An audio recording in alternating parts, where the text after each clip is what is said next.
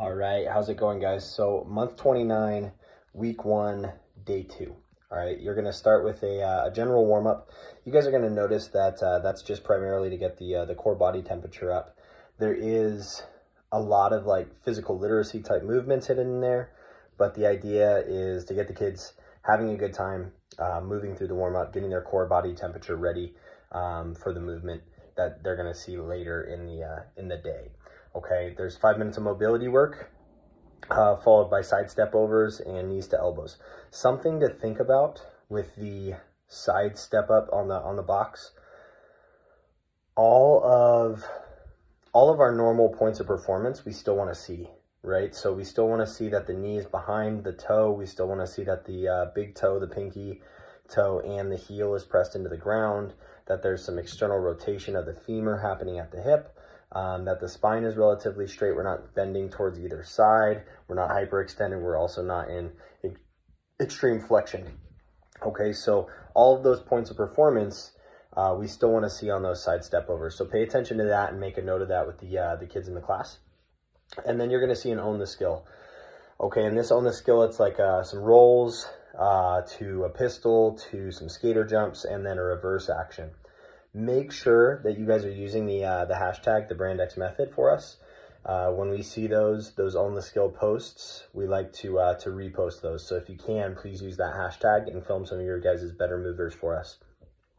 Practice portion of the workout is jumping and landing. Okay, something that I want to point out and I want to talk about is a soft landing and what that actually means. Soft landing doesn't necessarily mean that we're stopping the power in the takeoff. Okay, we still want to see the points of performance, the proper points of performance. So, you know, the ankle stacked over the top of the foot. We want to see a solid arch. We want to see the knees tracking over the toes. All of that good stuff still remains. We're not muting our power for a soft landing, but rather we're able to control the landing itself. So you can explain it that way rather than soft landing. Think about control of landing, and you can explain that to the kids in the class. The play portion of the workout today is 20 down to 2 of burpees, and in between each set of burpees, there's a 10-meter bear crawl, okay?